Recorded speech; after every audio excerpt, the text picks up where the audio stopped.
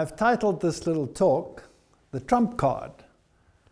Now in politics, we can always expect the unexpected. And the world was certainly taken by surprise when Donald Trump won the American presidential election. Now in politics, we are taken by surprise, but in prophecy, we have certainty. And when we look at the prophetic picture of the book of Revelation, then we can see that there is a plan and there is a movement in a particular direction. And even though it looks confusing out there, and sometimes doesn't work according to our expectations, the plan will be fulfilled according to the prophetic picture. In Revelation, we read that the second beast will form an image to the first beast. Now, the first beast was identified by the Protestant world as the papal system, and the second beast was looked at in the Protestant context, and Wesley in his time expected that it would soon appear. And the only one that fulfills all the criteria of the second beast is the United States of America, that would make an image to the first beast.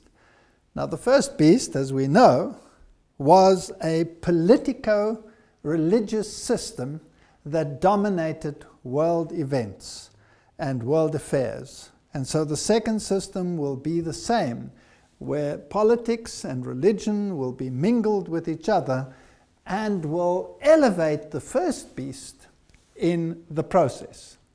Now, that is what the prophetic scenario says. And sometimes when we look at events in history, it seems as though the exact opposite is happening.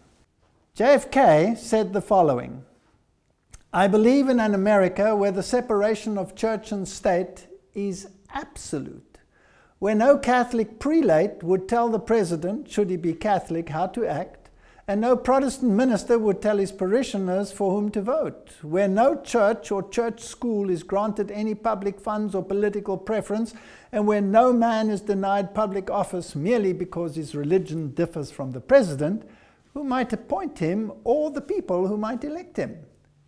I believe in an America that is officially neither Catholic, Protestant, nor Jewish, where no public official either requests or accepts instructions on public policy from the Pope, the National Council of Churches, or any other ecclesiastical source, where no religious body seeks to impose its will directly or indirectly upon the general populace or the public acts of its officials, and where religious liberty is so indivisible that an act against one church is treated as an act against all."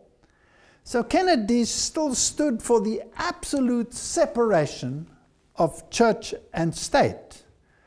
Now, if the prophecy is to be fulfilled, then this situation must change, because the image must be like the original. And the original was church and state dictating morality to society. And so the second beast must, if it's to become an image, do exactly the same. Now, I believe one of the reasons why Kennedy disappeared from the scene and was assassinated was because he stood for these principles, besides other things that he did, like touch the Federal Reserve, etc. Now, under the two-party state in the United States, we seem to think that you are either voting for one system or another system. But that is, in fact, not the case. Quigley, who was Bill Clinton's favorite professor, said the following in his Tragedy and Hope: "The argument of two parties should represent opposed ideas and policies. One perhaps of the right and the other of the left is a foolish idea acceptable only to doctrinate and academic thinkers. Instead, the two parties should be almost identical, so that the American people can throw the rascals out at any election without leading to any profound or extensive shifts in policy. The policies that are vital and necessary for America are no longer subject of significant disagreement, but are disputable only in details of procedure, priority, or method. In other words, what he's saying is that the two-party system is there just to appease the populace, but the general direction will be the same. The puppet masters behind the scenes will still control events as they deem fit. Now, some of the puppets might not even know what is happening because the puppet master is in control. And sometimes even high officials can be misled or be thinking that they are doing one thing when they are actually propagating something else. Now, this is how the Hegelian dialectic works. If we have a look at a definition, it says it's a framework for guiding thoughts and actions into conflicts that lead to synthetic solutions which can only be introduced once those being manipulated take a side that will advance the predetermined agenda. So there's controlled opposition, problem, reaction, solution. Now, this has been used for millennia in the political sphere. You create the crisis to induce the change, to bring about the direction that you really want everyone to go. But you have to swing the general mindset in a particular direction in order to get there. Now, let's assume you want a particular religious agenda to be instituted. And you know that secular society will not fall for that idea. Then you can bring in this dialectic and bring in an opposing view. Bring in an opposite view which becomes totally unacceptable to the general populace, forcing them in a direction where they will eventually embrace that which you wanted all along, but had they remained middle of the road, they would never have accepted such a solution. So this is a method of mind control, mass mind control. Now, when we look at the Obama legacy, then this becomes apparent. He's the one who said Trump is unfit to serve as president. And Donald Trump was using all the failures of the past administration to highlight his points. I mean, if you look at the entire world, it's in chaos. Refugees are streaming in all over. Bombs are exploding. ISIS is out of control. And all of these issues play on the minds of people and is herding them in a particular direction where they want to ensconce themselves and protect themselves from these waves of evil that are rolling in upon society, and then perhaps doing exactly that which prophecy said they would do, which they would not normally have done had the circumstances been different. So what is the legacy of Obama and Hillary Clinton? Well, it is a liberal agenda. We have seen so many changes in society and so many laws being brought in where, well, a Christian morality seems to be decimated, nothing left of it, so that those that have a Christian ethic would want to scream out and say, we have to change this world. It can no longer carry on like this. And this is exactly what you do. You swing the pendulum to absolute liberalism in every sphere, and then you let it go and let it swing to the other side so that you can get exactly what you want and what prophecy predicts. Obama is the one who said the future must not belong to those who slander the Prophet of Islam. Now, if you look at the web pages, there's so much conjecture as to whether the man was perhaps a clandestine Muslim. And there are pictures of his ring, which tends to be Islamic, and there are pictures of him in Islamic dress, and many, many statements to this effect. And if you look at the administration, many high officials are of the Muslim faith.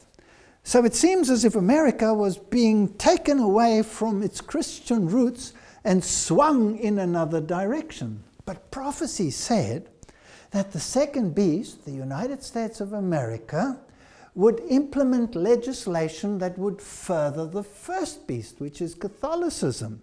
And therefore it must be a Christian nation bringing about Christian legislation. And here you had Obama taking the mindset in a totally opposite direction. This is a brilliant Hegelian dialectic. Whether he knew about what he was doing, whether he did it consciously or whether he did it subconsciously is irrelevant. The fact of the matter is, this is what has happened. I believe, of course, that the insider elite is pretty clued up as to what the agenda is, but nevertheless, one can leave open the option that they might have done it unknowingly. But this was the legacy. And now, with the Trump administration, we are going to probably see the pendulum swing. Catholic Herald, Obama calls for world leaders to heed Pope Francis's message. The President of the United States said he wants fellow world leaders to reflect on Pope Francis' encyclical talking about the environment. So you have this dichotomy of thought. On the one hand, you have this movement towards a totally different religious system, and on the other hand, you have this underpinning of the papal system. And under his leadership, you had the visit of Pope Francis, where he went through the entire procedure, almost like a president of the world being inaugurated, speaking from the balcony, which is a step higher than any of the presidents have done. So you have this dichotomy of thought. You have, on the one hand, the appearance that it's moving in this direction, and on the other hand, the realities of the laws that it's moving in another direction.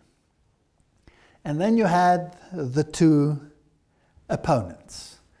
You had the one standing for the principles of the right, the other one standing for the principles on the left, and it was a vicious campaign. Now, is this a dialectic, a Hegelian dialectic? Is this a game of good cop, bad cop, or two ideologies which are to undergo pendulum swing? Well, let's have a look at some of the facts without judging any of the individuals and see whether we can come up with some form of conclusion. Here we have the famous supper, the so-called charity supper that takes place just before the election, where you have the Archbishop of New York, who always is the head of the Knights of Malta in America, where he has this meal with the candidates that are to be elected for president. And you can see the jovial nature. This is church and state at its best. And the two of them smiling next to Cardinal Dolan. Now it's interesting when you look at the actions of these individuals, you also get this idea of this dialectic. I mean, if you take the Cardinal, for example, the papacy will make one statement, a very conservative statement, let's say with regard to whatever, lifestyle choices or contraception.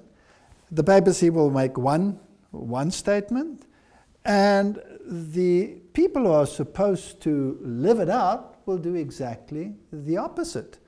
So you're confused. You're thinking, why are the Jesuits and the Knights of Malta doing the exact opposite of what the papacy has just proclaimed? Why do you have this dichotomy of thought? Well, you see, in this thinking, there's this yin-yang aspect. The white aspect and the black aspect, well, they augment each other. The one cannot exist without the other, so they say, in this yin-yang philosophy.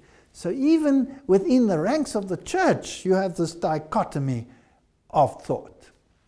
Now, the two candidates, as we will see, fit the bill in every single aspect. If you go to the web pages and you look at the bloodlines of the American presidents, then it is a known fact that all the presidents that have well, reigned in the United States have all been related. So let's have a look at what the media has to say. If all presidents are related, which of the 2017 candidates will be the next president? As it turns out, both Trump and Hillary Clinton are related to John of Gaunt, a 14th century royal.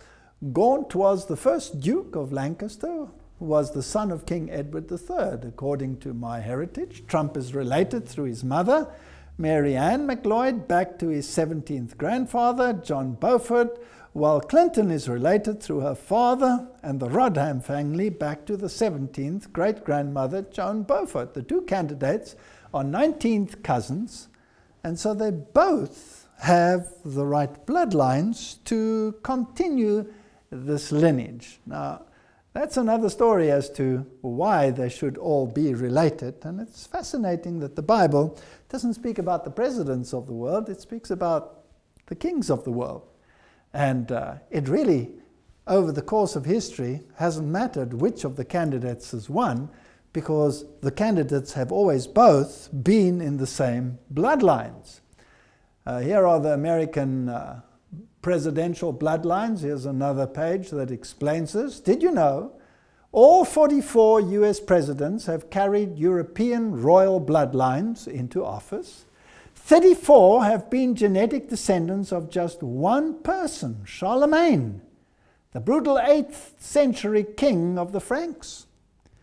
Now, that's a fascinating story, because Charlemagne is, of course, the one who was crowned emperor of the Roman Empire, the new Roman Empire, and the Pope was crowning him whilst his kingdom was falling apart. So he's a symbol of this unity of the world under one leadership, the papacy. And then if we go to Edward III of England, in fact, the presidential candidates with the most royal genes has won every single American election. Now, it seems as if Trump and Hillary had exactly the same lineage, so it didn't really matter which one of the two won. This information comes from Burke's Peerage, which is the Bible of aristocratic genealogy based in London. Every presidential election in America since and including George Washington in 1789 to Bill Clinton has been won by the candidate with the most British and French royal genes. Of the 42 presidents to Clinton, 33 have been related to two people, Alfred the Great, King of England, and Charlemagne, the most famous monarch of France. So it goes on. 19 of them are related to England's Edward III, and has 2,000 blood connections to Prince Charles. The same goes with the banking families in America. George Bush and Barbara Bush are from the same bloodline, the Pierce bloodline, which changed its name from Percy when it crossed the Atlantic. Percy is one of the aristocratic families of Britain to this day. They were involved in the gunpowder plot to blow up Parliament at the time of Guy Fawkes. Now that's even more fascinating, because that was a Jesuit plot to overthrow the Protestant government in England. So if all these bloodlines belong to these individuals that overthrew Protestantism, well, that would be an interesting plot for the puppet masters to work on behind the scenes. But we're just looking at the facts, so let's continue. The Mail online predicted or showed that The Simpsons predicted a Donald Trump presidency, and it didn't end well. Time travel episode from 2000 featured broke nation relied on aid from China. Now, as we have seen in some of the previous series that we have made, The Simpsons consist, well, the writers of The Simpsons are all probably insider individuals with more knowledge about what is going to happen in the world than most would deem possible. And as some candidates have said in the past, if something works out the way that it has worked out, it works out that way because it was planned that way. So there is that element, but there is also, of course, an element of of luck maybe involved as well. Now the Simpsons generally use many esoteric symbols in their productions, and they have been extremely accurate on a number of issues and have predicted many things that seemed unlikely or impossible years in advance. 9/11 being a case in point, the destructive events in the United States, and in their particular little issues, 16 years before this presidential election, they showed their character in the same dress as Hillary Clinton would be wearing, including the necklace, including the earrings, and that's rather fascinating. It's interesting that she actually wins the next election, but according to their scenario, Donald Trump would win the current election. So that's rather fascinating, and some of the statements and the ideologies that were contrasted there are, well, very strange to say the least. This comes from the year 2000, and they show Trump in his red tie and his jacket between the flags, and this happened in reality. So they're pretty accurate. And you can see their character here saying, oh no, it's actually come true. And this is the map that has been going around where they show what the distribution of the votes would be, but this is actually not quite accurate, because this one was actually one that they used in the Romney campaign, so it doesn't apply to that previous one. But nevertheless, it's interesting that they show these red demographics, and of course this picture has changed in the present one, so you can not really use this one. Now let's have a look at some other facts, because what we are interested in is prophecy and not the games and the dialectics that are being played in this world. The National Catholic Reporter tells us that Mike Pence, who is going to be the Vice President of the United States, which is a very powerful figure, is a born-again evangelical Catholic. And the web pages in the world tell us this very thing. Now, that's somewhat of a misnomer, and a few years ago, that would not have been a possibility. To be a born-again evangelical Catholic would be considered an oxymoron. It would be impossible. In my youth, that would have been impossible. But the religious landscape has changed, and there's been such a merging of Catholicism and Protestantism that this contradiction in terms is today a common reality. So, a born-again evangelical Catholic. They say that he was a rather dedicated Catholic, Mike Pence. He was an altar boy and very dedicated. And what about Donald Trump? Well, Donald Trump attended an Ivy League school, so let's ask the Washington Post something about his background. When he was young, he went to the private Kew Forest School in Forest Hills, Queens, where his father, Frederick, a very wealthy real estate developer, was on the governing board. Behavior problems led Donald's exit from the school, at which point he was sent to New York Military Academy at the age of 13 by his parents, and who hoped the discipline of the school would channel his energy in a positive manner. He did well there and went to Fordham University, a Jesuit school in the Bronx. So Donald Trump tries to downplay his Fordham experience and rather to upplay his later experiences. And then he went to the University of Pennsylvania and studied economics for 2 years. So he did attend a Jesuit school, which is interesting and just one of the facts. Now let's go back to Mike Pence again. Postmodern evangelical Catholic conservative. But Pence is also very much a creation of the last half century of American political religious life. born and raised Catholic. He became a Catholic youth minister and reportedly wanted to be a priest. But according to interviews, Pence has given over the years, interestingly, has more recently declined to talk specifically about his spiritual evolution. While in college from 1978 to 81, he began blending his Catholicism with evangelical Protestantism. I made a commitment to Christ, Pence said. I'm a born-again evangelical Catholic. So here we have a Catholic vice president who is in a position to reach out to evangelicals. Now it's fascinating that the other side, of course, had chosen Tim Kaine as their vice president. And the two met in debate, and apparently Mike Pence was the stronger candidate in that debate, or so they say. But nevertheless, would have made any difference, because both of these are Catholic gentlemen.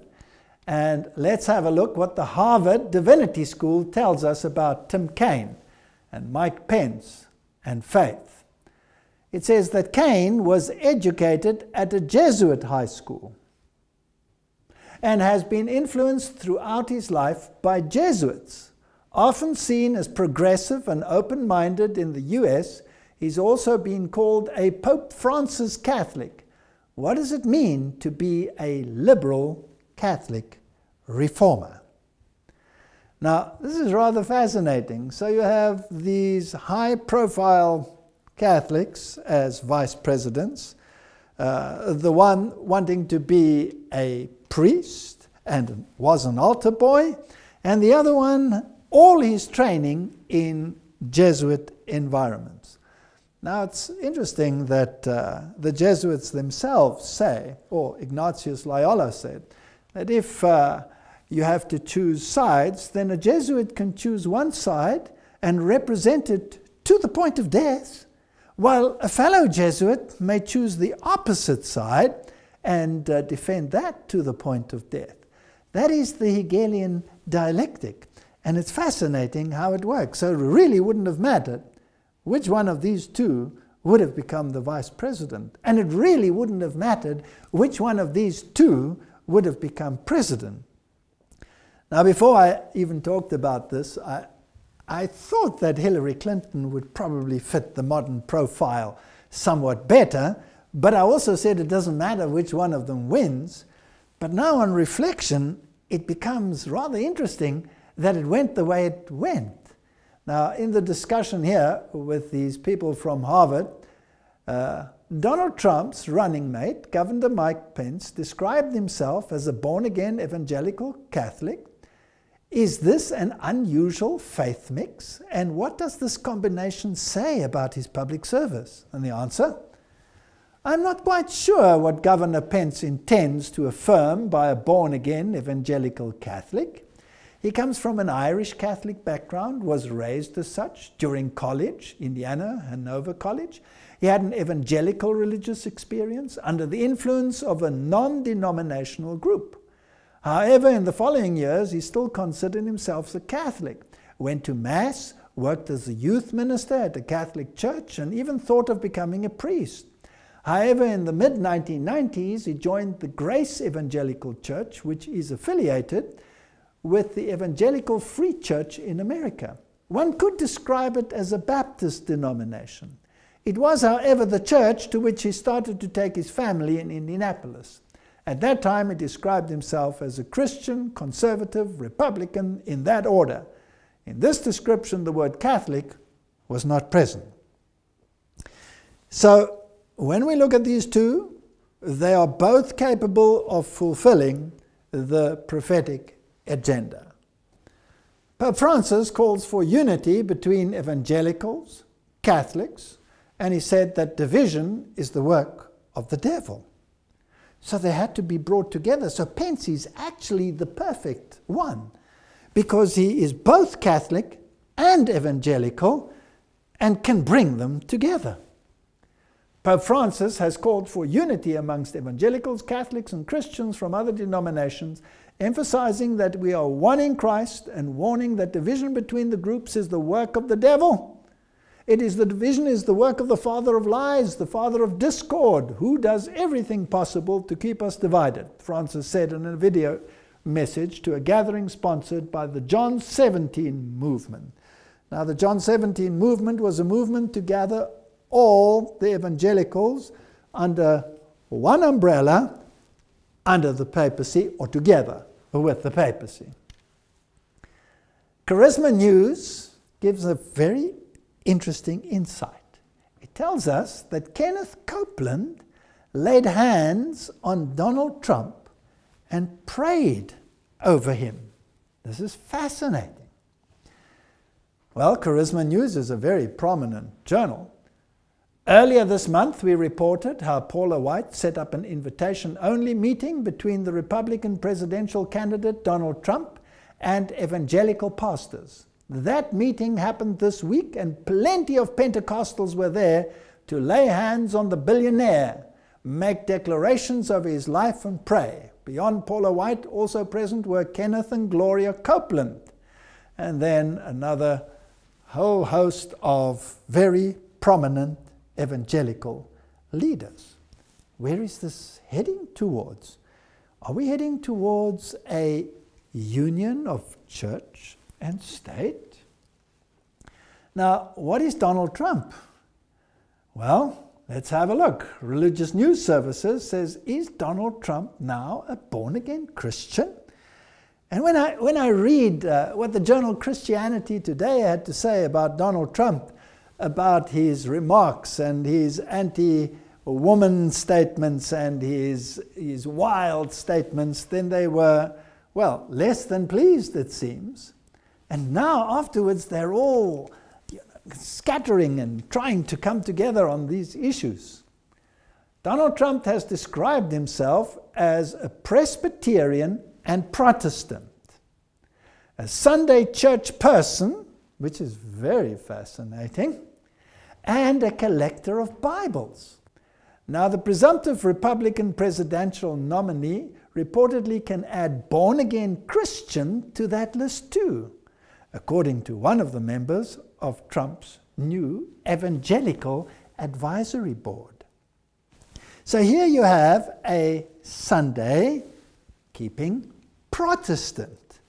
Now, if you're going to reach out to the religious community and bring them together, wouldn't it be interesting if the Protestant reaches out to the Catholics and the Catholics reaches out to the Protestants? Then you would have a perfect mix. But I found this rather interesting, and an interesting mix, because by some of his statements, it is hard to imagine that all of this is, perfect truth. Now, this was the statement that Donald Trump made to the Catholic world. Catholics are an important part of the American story. America has been strengthened by hardworking Catholics. From New York to California, the Catholic story is truly unique, and it's a great story. From marching for civil rights to educating millions of children, serving the poor, and helping define the pro-life movement, clergy and lay Catholics across the country have made countless contributions to the American success and the American success story. Washington politicians have been hostile to the church. They have been hostile to Catholics. They have been hostile to the members of Catholicism. My administration will stand side by side with the American Catholics to promote the values we all share as Christians and Americans.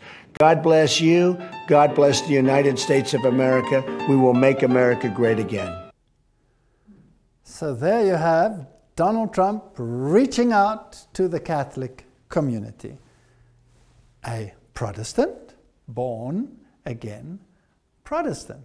On the other hand, you have Mike Pence, who said, I'm a Christian, conservative, and Republican in that order, and left out the little fact that he was thoroughly Catholic.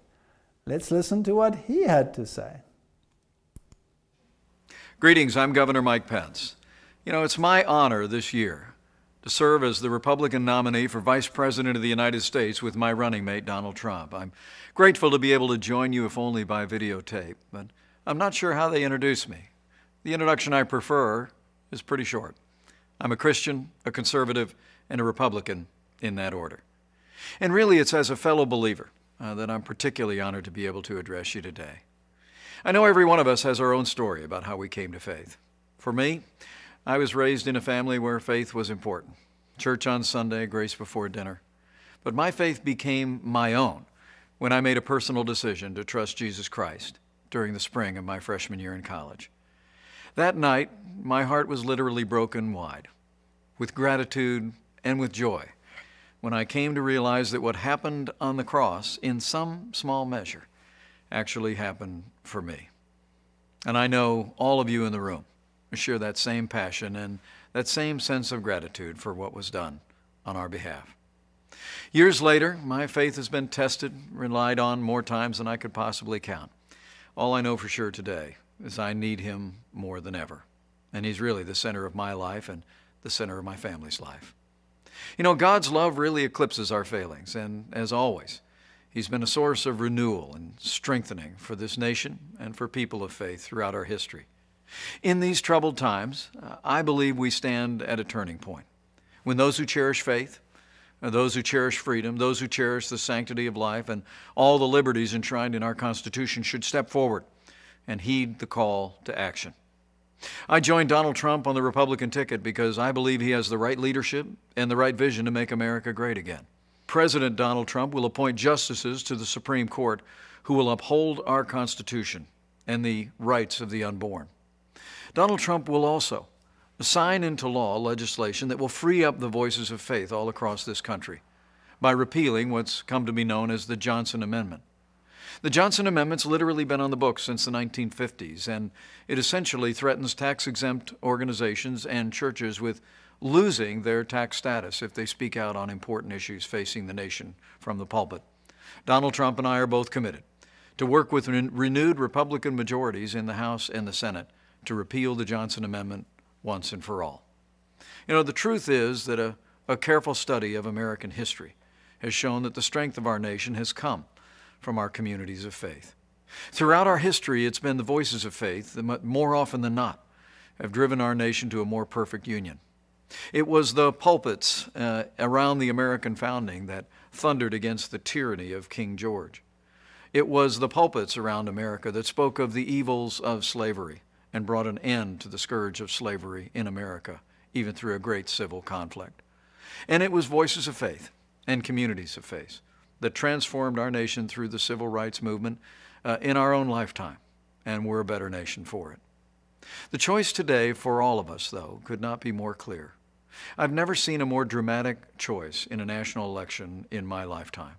I truly do believe we're come to a time for choosing.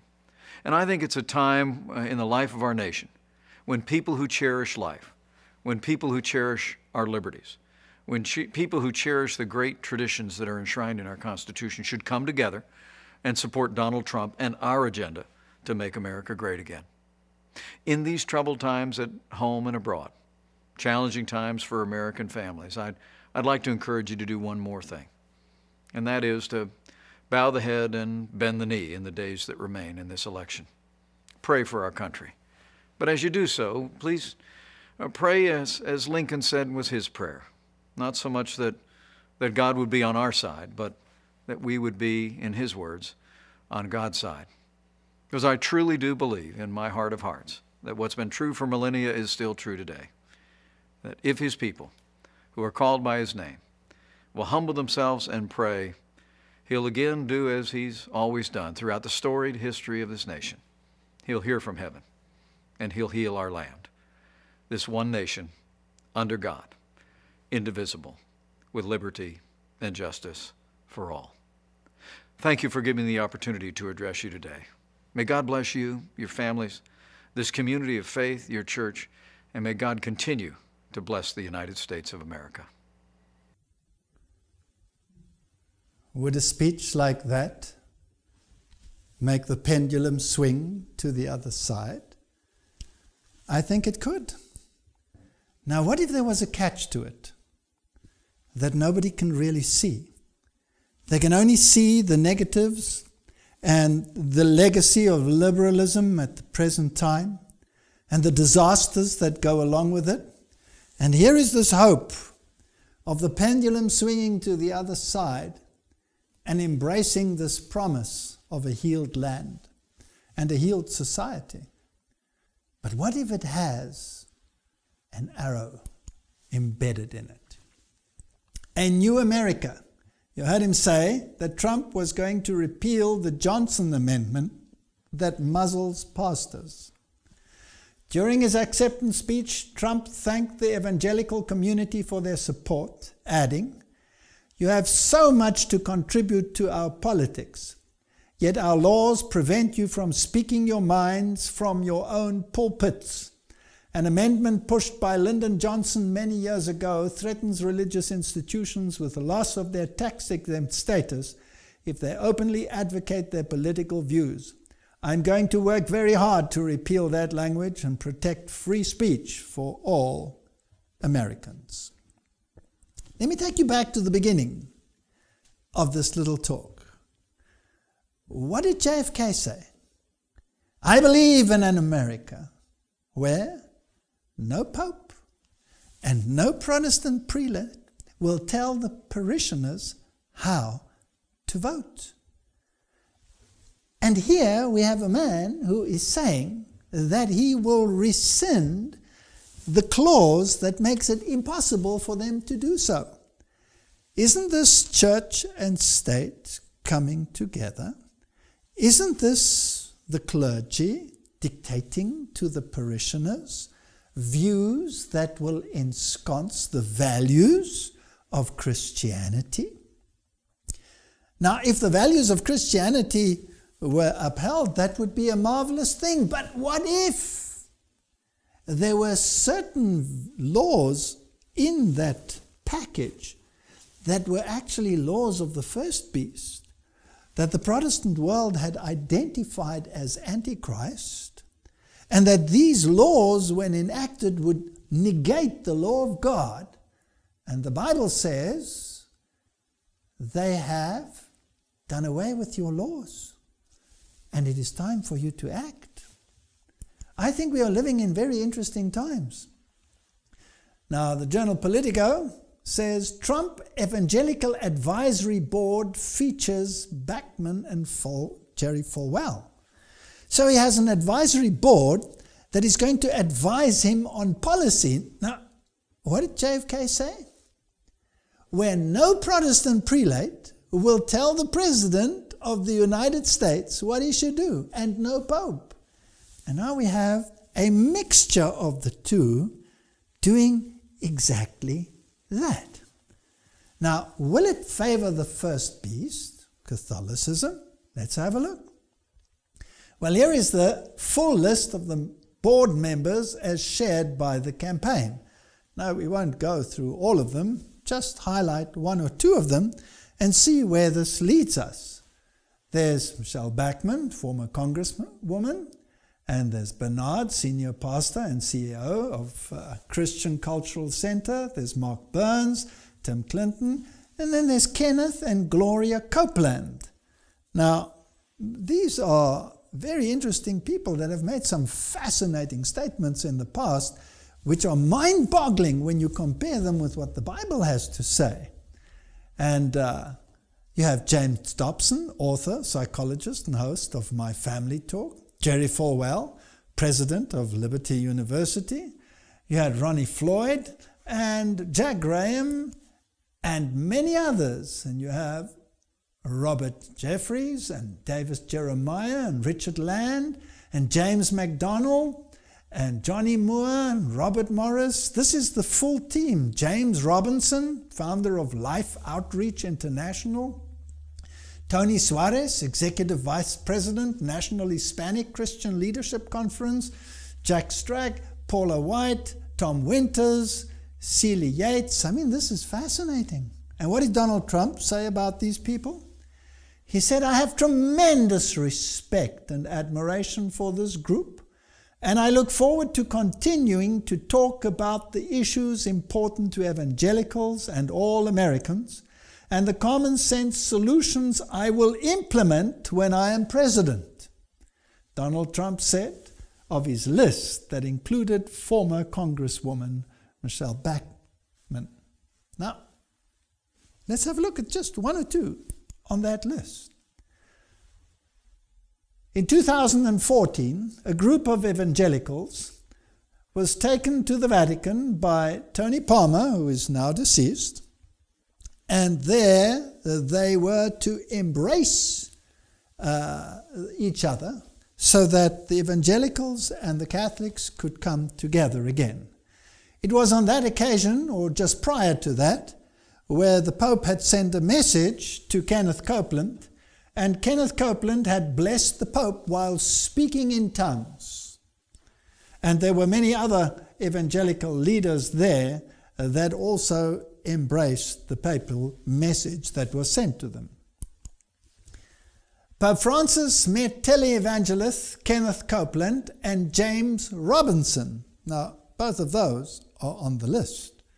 So this is rather fascinating. These people went to Rome to discuss the reunification, and this event is going to be very prominent and public in the year 2017, when the Lutheran world celebrates its 500th centennial of the Protestant Reformation. So these are the issues of the day. The Christian Post says megachurch pastor Jack Graham ready to champion Donald Trump after meeting with 900 evangelicals.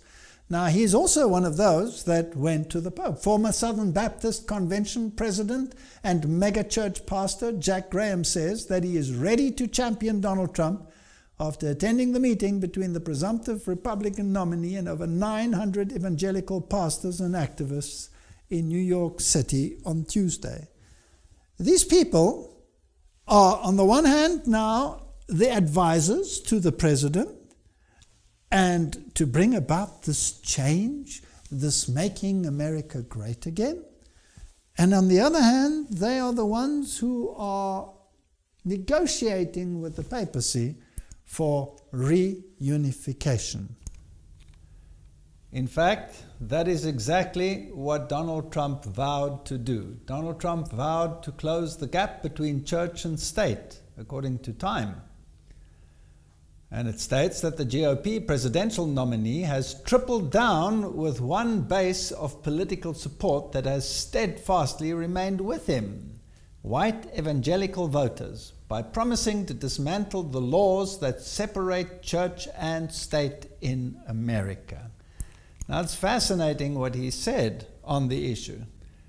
And if you look what happened to religion, if you look at what's happening to Christianity, and you look at the number of people going to the churches, and the evangelicals know this also, it's not on this kind of climb, it's on this kind of a climb of slow and steady in the wrong direction, Trump said. A lot of it has to do with the fact that you've been silenced. You've been silenced like a child has been silenced. You have a chance to do something that will be earth-shaking, he said. I literally mean it, earth-shaking. You've got to get your people out to vote. Now, if this is what Donald Trump promised, then he is promising precisely what the Bible said would happen. An earth-shaking event that will induce God to intervene in human affairs. It's interesting that both Donald Trump and Pence said that they cherished the Sunday because that was part of their heritage and that is what they remember of their childhood. Now, the Lord's Day Alliance in the Boston Globe said the following: the Lord's Day Alliance, founded by 6 major Protestant denominations in 1888, I find these dates so fascinating, spent a century fighting to force industrialists to give workers time to attend religious services and later to protect the blue laws. Those are the ones that bring in Sunday legislation. But little by little, drinking, sporting, shopping, became permissible on Sundays. In the last 20 or so years, the group has shifted to advocating to an internal recognition of the Sabbath. The point is, where can a stressed out society find regeneration and renewal? Said Reverend Rodney Peterson, executive director of the group, who drew dozens of people to an interfaith conference on Sabbath observance last week at the Old South Church in Copley Square. So this was reported in the Boston Globe on November the 2nd, 2016. This is an evangelical agenda to bring Sunday back into the mainstream again. And here we have candidates, I believe, that are in a position and have the power base to do it.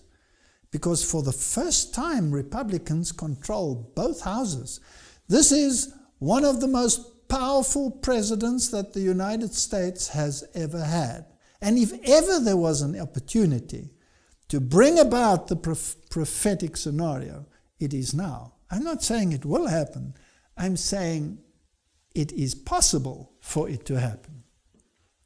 Revelation 13 verse 15 says, "And he had power to give life unto the image of the beast, and that the image of the beast should both speak and cause that many as would not worship the image of the beast should be killed." Is this the time in which this prophecy will be fulfilled? Only time will tell.